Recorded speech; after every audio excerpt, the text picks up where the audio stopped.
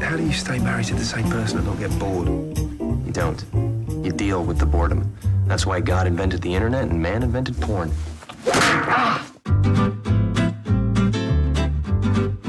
What is going on with us? How do you keep things fresh?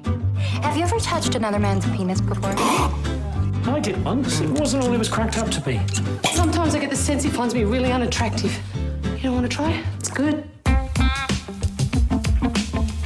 Problems in marriage always boil down to sex. Maybe you need to pleasure yourself, in order to please Alf, and maybe that's what's wrong with your relationship. She's probably fallen asleep. Oh my God! I think we should see another couple. What do you mean? Swing. You've been a naughty doggy, Bertie, haven't you? I don't do men, by the way. I do.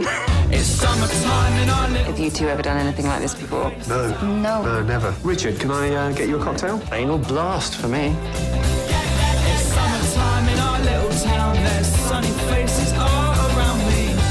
Summertime, yeah.